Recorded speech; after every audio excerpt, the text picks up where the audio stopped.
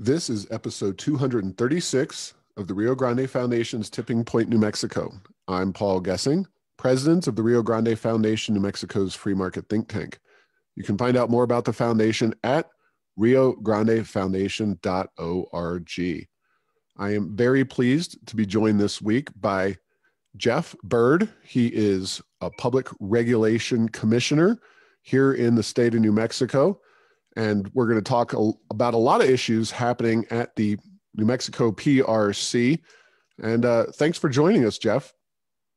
You're welcome, and thank you for having me. Yeah, so if we have any technological issues, including broadband problems during this show, we can blame you and your PRC, right? Yeah, why not? Pile on. All right, good. Glad that we've got that cleared up. Of course, using Zoom and other online technologies. So it could be Steve Jobs, it could be whoever the guy that invented Zoom is, and they're probably rolling in it right now. But, Jeff, before we get too far down the tracks here, talk a little bit about yourself and, how you came to be on the PRC and what area of our fine state you represent on that particular board. Well, I live near Tucumcari. I have been an environmental engineer, housed out of Texas most of my life, but in 2000, I moved to Artesia, New Mexico, where I worked for Navajo Refinery and the pipeline, Navajo pipeline there. I became a commissioner under the urging of my former commissioner, Pat Lyons, because I have an engineering degree. I've worked in the regulated industries. And I think it was a good fit. I wasn't sure if he was right at the time, but small business owner, we regulate small businesses, we regulate pipelines. As we all know, we regulate the IOUs, the electric companies. And yes, I did work for them as an environmental engineer. The district that I represent is District 2, which is the east half of the state. So all are part of 17 counties from Otero, near El Paso, to Colfax County, which is up at Raton. All right. And, people often hear about the PRC. It's definitely been in the news a lot recently, but can you briefly tell us how the PRC works in New Mexico and what its portfolio? So we regulate pipeline safety, transportation companies that are intrastate, the ones that just move within the state, like taxi companies, ambulance services, and moving companies that within a city or county. We regulate the electric companies. We kind of regulate co-ops, but because they're investor owned or publicly owned by the users, they regulate themselves through the board. And the only way, the main way that we regulate them is if there's a complaint, then it's brought before the commission to hear the complaint and decide the proper way to move forward on those complaints. We also regulate any utility, so the gas companies, water companies that are privately owned, but we do not regulate city utilities. They're on their own. We don't have anything to do with cities. So that's the main thing we regulate. And what everybody hears about the most and what affects everybody the most is electric rates. And that is probably 80%, I bet, 75, 80% of the issues that come before the commission are dealing with the three IOUs, which is PNM, El Paso, and SPS. And we'll definitely talk a little bit about utilities. And that's definitely a big part of, kind of our concern and just in general, the political issues going on in the state of New Mexico right now and around our country with regard to electricity prices, electricity reliability, and, climate change, all that kind of good stuff. But there's a few very newsworthy items. First and foremost, you are a 5-person body currently, and you recently switched chair people. You went from Vicente Aguilar, she was the chair, to former state representative or state senator Steve Fishman. He's down in Las Cruces, and talk a little bit about the relevance or importance and what happened with that issue. Vicente Aguilar was considered, at least in the media stories I saw, someone who's especially outspoken, which isn't necessarily the style of PRC commissioners in general and the body itself. But talk about that switch. Well, the commissioners that instigated it had reason, and I don't disagree with their reasons. They believe that Commissioner Vicente Aguilar was going above and beyond the duties of chair. We're all just one vote. The chair just kind of officiates the meetings, but we're still equal votes. And I don't disagree with their assessment that she had in cases gone above her duties as chair. But I don't believe it was reason enough to remove her from chair, especially just a few months before the regular election would come up in January. So I voted no to remove her, voted no against Commissioner Fishman. And it's not that I don't like Commissioner Fishman. I just didn't agree with the whole process. So I was a no vote on both of those. But it was just, you could also chalk it up to election year politics being played right there. The three that voted for it were also in favor of moving us to appointed, and the two of us who are against it are adamantly opposed to appointed. Okay. Well, I figure there's definitely some behind the scenes personality challenges and conflicts, and the PRC has definitely been at the eye of the storm in a lot of these issues. And, I know chair people don't necessarily have more say overall about the issues. And thanks for sharing your own personal stances on those. Well, aside from the recent shift in the chair of the PRC, you all are facing some real challenges just finding a place to meet and kind of carrying out your duties in the state of New Mexico. And the governor has essentially kicked you out of your office space. Talk a little bit about that situation. Well, back in March, we received a letter, or eviction notice, basically. We discussed it with them. We asked if they actually had authority to do so, because in the letter, they stated that our term was up. But when we looked at the documentation we have until 22 in that specific building before our term would have been up. And so there was those discussions, and then, well, where would we go? We have 140 staff members that need a house, and they weren't providing us with anywhere to go. They still haven't, as you said. But we have just recently received grant funding to purchase or lease a space starting January 1. And we are mostly out of the building. We had to be out by the end of this month. She had told us by the end of June. We asked for an extension because of all the COVID closures. We couldn't actually physically move out of the building because she had everything closed down, completely closed down. And so they allowed us to wait until now, the end of September. The biggest problem we're dealing right now is our hearing examiners, and all the business of the commission continues to move. We couldn't stop government, and we don't have any place to do hearings. They're being forced to do them over Zoom, WebEx, whatever internet platform is available. And they're very limited in the ability to perform a hearing. It's a court case, right? And it's hard to object in a system where you're muted. So they have to unmute everybody, and then you have to deal with all the background noise that comes with everybody being unmuted, so it's just added extra difficulty for our hearing examiners to perform their duties. I think they're the ones who are the most put out by the current situation. Our meetings are live over WebEx. They're now going to be on YouTube for those who just want to watch but not actually participate, and that'll be easier for them.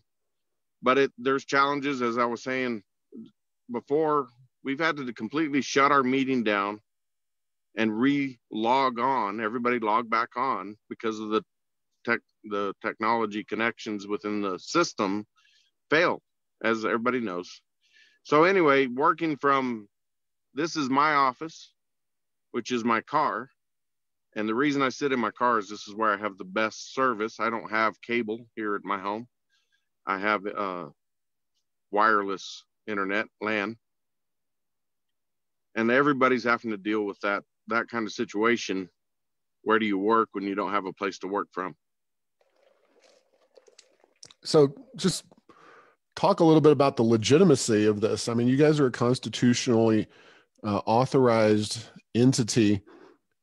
Isn't the governor responsible, at least, if not in law, at least morally? And why isn't she being held accountable for not authorizing or not offering some space? I mean, you guys are elected officials. You're part of the New Mexico government. It would seem that somebody, especially the media, but in general, people should be talking about this loudly and often, the way the governor is handling this situation. I agree. It has been handled very poorly. And the news media really hadn't covered it. The first time a story came out was about 3 weeks ago in the Albuquerque Journal. But as I said, we've been talking about this in our public meetings since March. Where are we going to go? How are we going to do it? And how are we going to pay for it? That's another issue that we have to deal with, because nowhere in our budget do we allocate $800,000 for lease space. And so how can we spend that, especially with the legislature now telling us don't spend any money you don't absolutely have to? We are the only agency in the country that we have been able to identify that has ever been homeless. There is no front door for the Public Regulation Commission of New Mexico that a constituent, a concerned individual can go to and come in and file a complaint about something. And that's, to me, that's crazy that the people of New Mexico are not afforded at least some office space that the constituents in New Mexico have a door to go to. I know we're all using the phone and stuff, but there is a lot of complaints that people feel more comfortable putting in person. And right now that we don't have that door.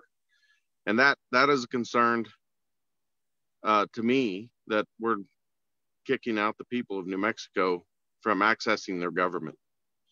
Have in the future, been vocal in their concerns about this? I mean, let's face it, you're one of the more conservative, if not the most conservative member of the PRC. And, you're maybe not as inclined towards being deferential to the governor, who's a Democrat. And, the more of the PRC commissioners tend to be of her ideological mindset. So, maybe they're not willing to rattle the cage, so to speak. They aren't. Well, all of them aren't. There's a couple that they're hoping that maybe they'll be on that list of appointees, and so they don't want to burn that bridge. And I guess I can understand that. I know I'm not going to be on that list for this governor. So I don't worry about that. There's been talk among representatives, senators, and our own staff that we probably would have had grounds for a lawsuit, but there was never the will of the commission as a body to do that. We had those discussions a couple of times, but just couldn't get the comfort level up high enough that enough commissioners were willing to take a bite of that apple. but I am surprised how many people do know about it. I've had commissioners from other states before it was even in the news in other states asking about that. How could we be kicked out of office space? And one of them even commented she's from Oklahoma, which is also a constitutionally mandated commission. She says that we're constitutionally mandated. They couldn't just kick us out of a building, and well, we are too, but unless somebody's willing to step up and stop it, Supreme Court, legislature, somebody, it just doesn't happen. And that's what the situation we're in right now is. Nobody will buck the trend of this current governor. Yeah, well, that has been a common characteristic of this entire COVID-19 situation. I realize your situation is completely separate from that, but interestingly enough, I know you probably remember, I don't know if you remember the exact date, but it was March the 11th when we very randomly encountered each other at a burger joint in Las Cruces. That was kind of, to me, the beginning day of the COVID-19 kind of, as we know it, the lockdowns really got underway. That was the announcement of the cancellation of the Bataan Death March run or race or whatever.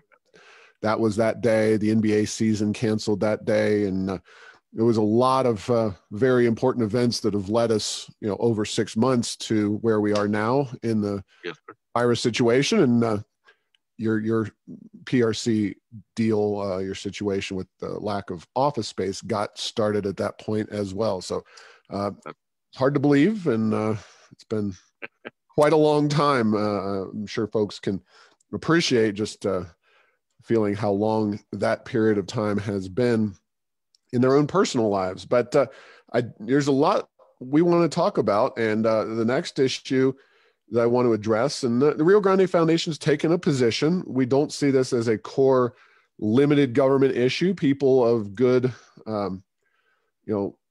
good feelings on both sides can have different opinions in terms of the constitutional amendment that's on the ballot, which would reconstitute your agency, the PRC, the commission, and make it a appointed body with 3 members on it, as opposed to a 5-member elected body. I do know that you've taken a position counter that. So tell us, why you think it's important that the commission be constituted as it is now, as opposed to the constitutional amendment.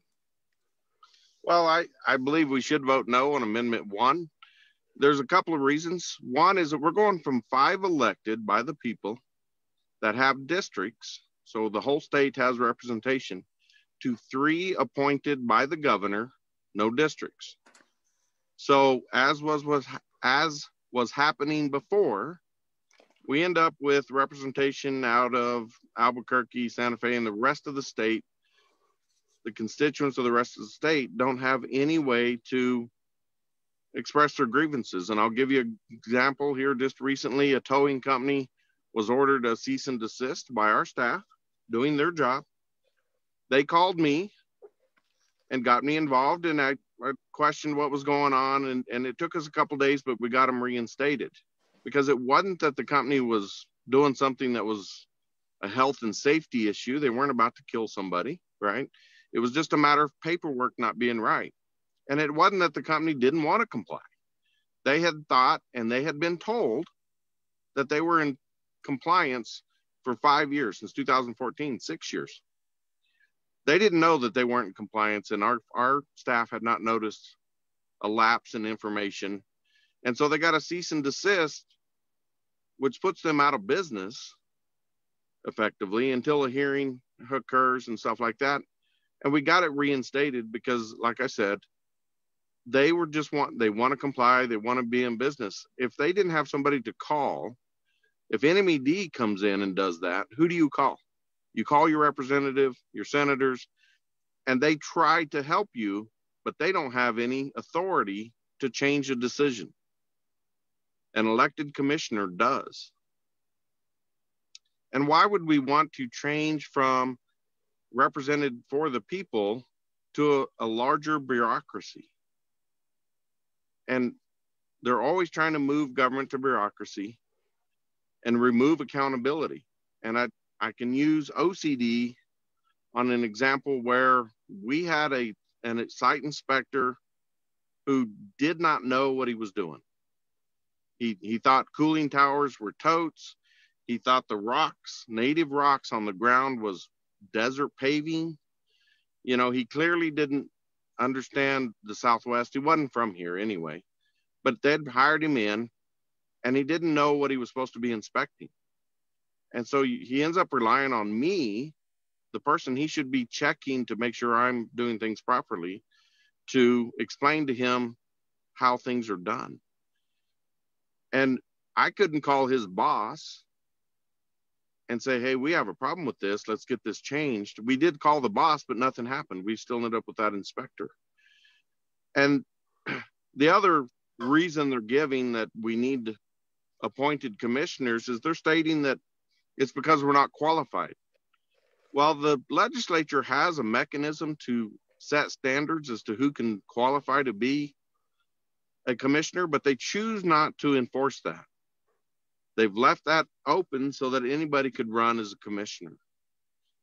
They don't need to change the Constitution to do that. All they have to do is go in, clean up the language in the legislation, and that could be done. And we don't require our land commissioner to be qualified. We don't require our treasurer, our auditors. There's no qualification requirements except to be a registered voter in the state of New Mexico. And for governor, all you have to do is live here for 5 years. But there's no qualifications for quite possibly the most important job in the state of New Mexico. So I disagree with the argument that qualifications are an issue. But I don't, because I know they can fix it. My biggest concern is, why would we give up our right to choose our representation in Santa Fe and allow them to grow a bureaucracy that is unaccountable to the people? Yeah, I totally understand those, but let's push back on a few of them. One is, that while you are elected, very few people, you could probably poll New Mexicans and find that 5%, maybe less than that, know who their commissioners are. And being a commissioner in one of these public agencies isn't like being a state representative or state senator or even governor. It's a much more, judicial type job. So why not have those people accountable through the governor, as opposed to, where you're electing somebody based on, maybe I know Jeff Byrd and he's a great guy, I want him to be my commissioner, or, whoever else it might be. The amount of folks who really know who their commissioners are and understand what the commission even does and how their vote impacts things, it's so outside of their knowledge base that there really isn't that much accountability. Well, I guess nobody's ever said that being a voter doesn't take a responsible group electorate, right? And we try to make sure that the people who are voting and doing the voting are educated on all of the issues, which is why you and I are talking about the amendment issue today, is to help people get fully educated and get both sides of the story. And that's what we should be doing. But again, if it's good for one branch of government, shouldn't all of those positions have some qualification requirements, minimum standards that are applied in order to be a candidate for the position? And I'm not saying it shouldn't be. And this legislature has the ability to do that now without going through this whole amendment process. So clearly it isn't about qualifications, or they would have done it, because they have the power to do it. This is about gaining control. As the governor said, I want control because they won't do what I want. And that is a problem. You talk to commissioners that have been appointed and on appointed commissions, and they will tell you they hear fellow commissioners say, it doesn't matter, I'm going to do what my governor wants. And that is an issue. And I know that elected people won't always do what the people elected them there to do. But the next election, there's that opportunity to get them out. And once they're appointed, they're there for 6 years. So beyond the life of that governor, a governor can control a commission for 12 years, even though they're no longer governor. And so if you have bad appointments, you can end up with them for 12 years. Right. So, in a normal election year with kind of the normal interest groups on both sides of the issue, and again, the PRC is a very important, very powerful entity. You would expect some pretty significant campaign ad spending, but I haven't seen a single ad on either side, either pro-constitutional amendment or anti-constitutional amendment, on TV or op-eds in the paper. It just seems that there's generally, and I know that the legislation in when the legislature passed the constitutional amendment, the process requires vote of the people. So both entities have to play out, but there hasn't been much discussion of this thing and advocating for one side or the other so far. Do you expect any interest groups to play on one or the other side of this issue? So there's been at least 4 mailers in favor of amendment number 1. The PAC that is putting out those mailers is not registered with Secretary of State. And I have been told by a think tank here in New Mexico that the money is coming from out of state. And they are expecting them to spend money on radio and television as we get closer to election day. Those of us that are opposed to it don't have money available, I guess, except for our own time and energy. I have been traveling around the state. I've been doing phone calls such as this. I will be on other radio programs talking about the issue. And there are other people doing the same thing who are in opposition, but we don't have a war chest to do mailers or commercials or anything like that. So our venue is radio, newspaper op-eds, and maybe a television spot or 2.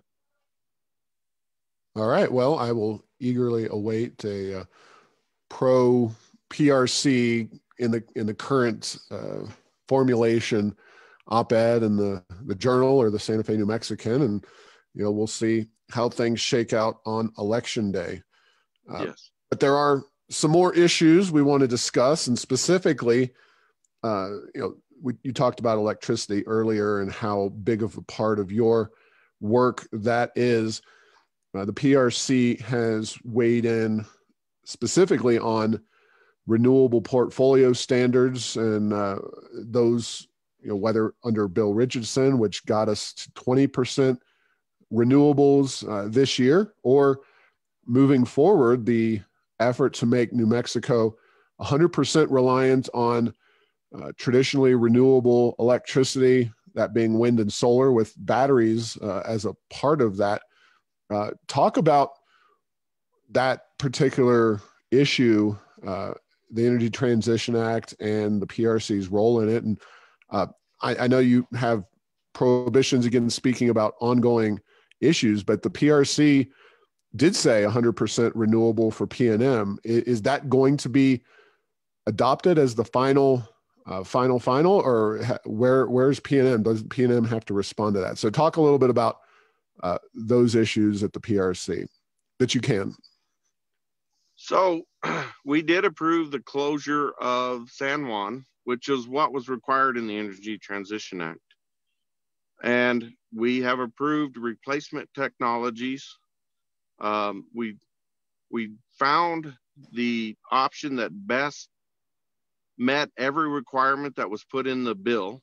And there was many requirements in that bill that they expected to see. Making sure that school district near the San Juan generating station's bonds remained solvent. They were able to pay their bills. That was a very important issue. And so enough technology had to be placed in that school district's tax base to keep that going. We had to make sure that there was enough generation to offset what they're going to lose. The problem with the alternative energy sources is that they're unreliable. The battery does help in peak situations, and that's what that's going to help, is on those hot days in the afternoons, those cold mornings in the winter, excuse me. And there's an extra power draw. The batteries can help provide that for a few hours until the other energy producers get back online, the solar and the wind. We went with a specific, and it was surprising to me that it was a 5-0 vote. I'll be honest with you. I didn't expect a 5-0 vote. One of the screwy things about being a commission is we can't just sit down and have conversations with one another about decisions we're about to make. We kind of feel each other out. Me and one other commissioner, we might talk a little bit, but we can't as a group talk about it. So I was actually surprised that it was a 5-0 vote. One of the reasons that I supported it was that it was one of the best options that allowed San Juan and Enchant to succeed at their carbon capture and keep that plant open. And the reason that is that it removed P&M from the facility so that they would no longer need the transmission lines, the tie-in lines, and everything that was there. And so that gave all that space available for Enchant to get that energy into the system. And that was going to be one of their deals. If we put, one of the other options was to put 11 gas generating stations there, right there at the facility, and that would have pretty much nixed any chance of Enchant. And as we moved down the scale, the better Enchant's chance was. But this isn't 100% for P&M. They also own part of Palo Verde, the nuclear station in Arizona. And so it's a firm power source, and they're gonna have to rely on it in those times when the wind's not blowing, the sun's not shining, and during peak, they'll be able to rely on Palo Verde to provide the power to keep their system up and running. In the future, we may be looking at some gas peakers, some quick start gas plants that can come on. I'm also on SPP, the Southwest Power Pool. Yeah, let me clear up a few things, Jeff, before we leave that one alone, because as I understand it, the PRC said 100% renewable, not 100% carbon free. Now, maybe I'm not as well versed in the inner workings of utilities and whatnot, but to me, 100% renewable means if it's not wind and solar, or maybe geothermal or hydro, it's not going to be used to power the light switch, or the light in my house, the air conditioning in my house, the business, etc. Am I missing something? What's the discrepancy there? So the plan that we approved is 100% alternative. I don't use renewable because. Sure, whatever, yeah. But just so everybody understands, we're saying the same thing. Right. What we approved was 100% alternative energies, but P&M still has vested interest in Palo Verde, which is the nuclear power plant. Mm-hmm. And they also have, as you said, the geothermal, which is another alternative, but they do have other energy sources on their portfolio. And so until they decide to get rid of Palo Verde, which they'll have to come and ask, and we'll have to figure out what to do with it at that time. But right now, it's just what we approved was 100% alternative. So it was wind, solar, and battery. Right. I still don't, I'm still missing something here because yes, you approved. And when is it 100% renewable or alternative by? What is the date which that is supposed to? 45, I believe. 2045. Okay, that's what I understood. And is this the final? Is this the plan, or is there the P&M go along with this, or where is this process at? So P&M is working on their CNNs, their certificates for construction on these, and that's something that's going to come up. What they have released to the press is they are happy with the decision. Okay. But that is actually something, the details, we still have to iron that out. So, all right. Thank you for that. And that answers a couple of important questions I had. But so the year is 2046. Theoretically, P&M is totally out of renewable, or maybe they are into renewable. They're totally out of coal and natural gas and everything else so far as New Mexico goes. But they're a big company. They have interest in Texas, and maybe they buy some interest in another state, and they're using nuclear power for those areas. So you're telling me that if they have a problem, P&M can still use nuclear or other forms of electricity that are technically not adhering to the 100% renewable standard in 2046 potentially. Is that what I'm gathering? I'm trying to figure this all out. So as technology currently stands, we will not be able to go to 100%. Sure, I agree with you. So we're going to have gas peaker generators, something that can come on quick, and in a few seconds they're generating power.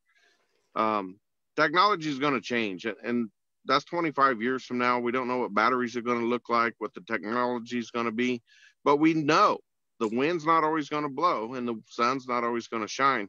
So there has to be a way to provide power during those times.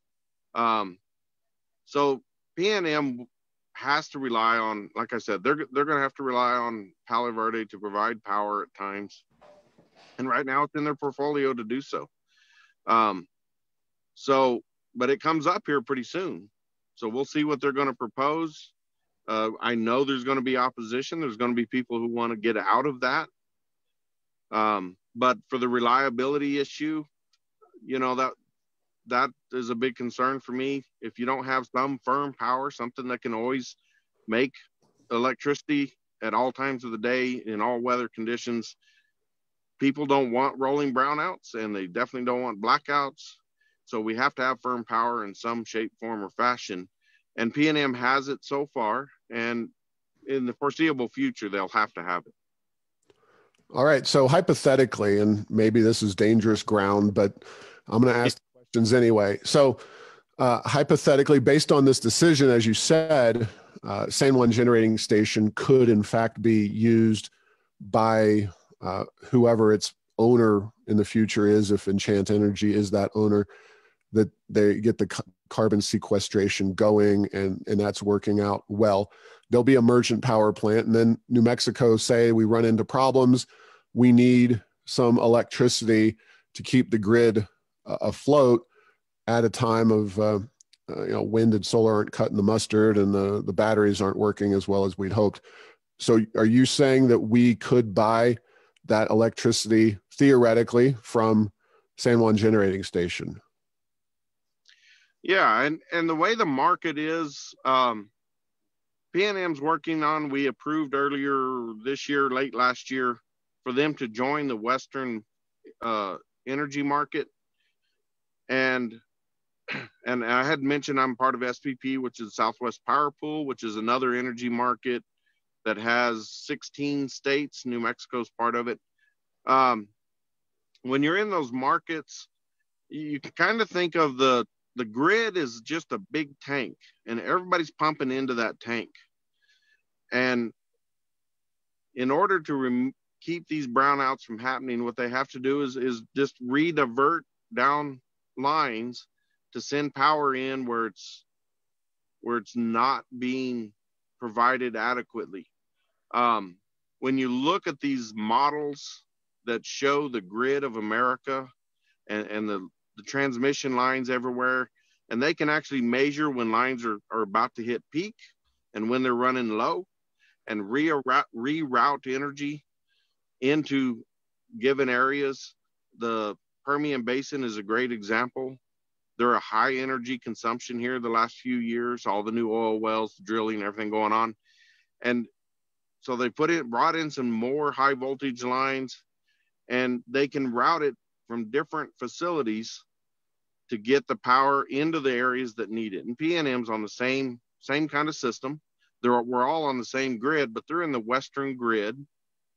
But there's switch stations. There's one in Clovis, New Mexico. And SPS could, in theory, sell power from any of their stations that has excess power, run it through that switch station, which just changes the hertz, and sell it to PNM to provide power anywhere they need it. And so that's part of the grid modernization that's going on.